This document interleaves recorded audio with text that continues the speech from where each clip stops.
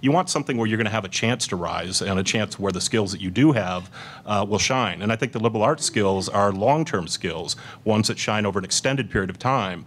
So maybe you haven't done as much to be immediately valuable to the company, but you've done things that are going to make yourself very valuable over time. So that's what I focused on. The investment side, let's face it, for finance it's not that difficult. Buy low, sell high is just not that tough a concept to grasp. Hard to master, but not that tough to grasp. We found that we could teach the math of investing on the job.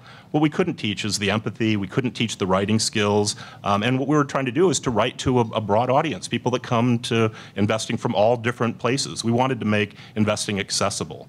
And so the liberal arts skills were just invaluable to that and have been a huge help in my career.